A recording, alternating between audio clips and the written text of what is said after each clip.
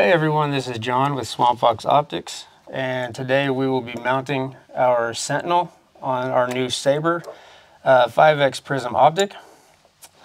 So I have already removed the cover plate from the Saber, and I'm going to be installing the included plate. These are M3 screws that come in the Saber packaging. You want to make sure that these are not tightened more than 15 inch-pounds.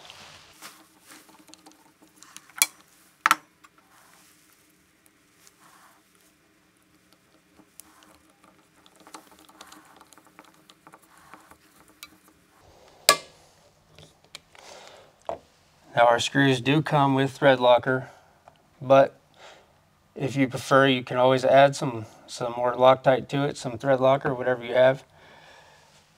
So here I have our Sentinel. I've already installed the waterproof plate on the bottom as well as an iron side shield on top. So let me get this lined up.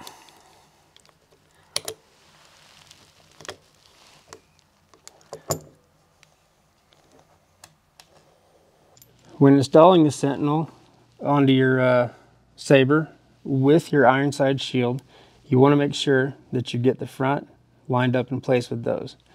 To do so, you're going to squeeze it together until it pops into place. Then you install your screws.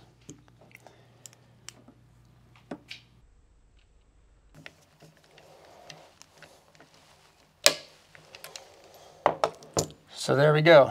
Sentinel mounted on the Saber. All that's left is to put it on your firearm, use the included wrench, tighten it down, install your battery, and there you go. We hope you enjoy your new optic, and if you have any questions or concerns, feel free to reach out to Swamp Fox Customer Service, and we will take care of you. Thank you, and have a good day.